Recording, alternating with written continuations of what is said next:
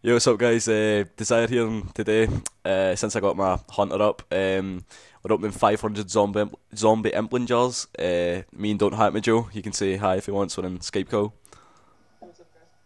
And so basically, we're gonna open them. I'll split them 250, 250. Then he'll trade me back the loot, and then we'll sell it and see how much money we get. Alright. So I'll be right back.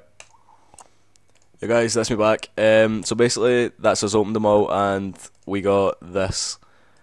It's not bad, it's pretty good, so I'll go and sell this and then we'll be back and show you how much it goes for. Or we'll allow cut or something. So be right back. Yeah, so that's me back, guys. So basically we alked every single bit of it and we got 350 mil. So that only took us about like maybe 30 minutes, and we made 350 mil, so maybe 45 minutes, so yeah. That was not bad. So that's really worth doing, like getting 8700 or even 99, so yeah. Anything you want to say?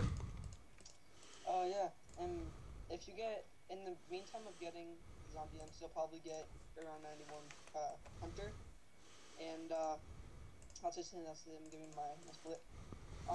If you get 91 hunter, you should move on to Kingley's. Kingley's give better drop rates, but it's probably like 10 mil less of like for an item, but I think Kingley's would be a lot better. What it?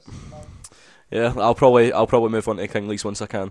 So yeah, guys, we might go for more, maybe like a K or something if we can be bothered. But yeah, so that's it for just now. Get some feedback and.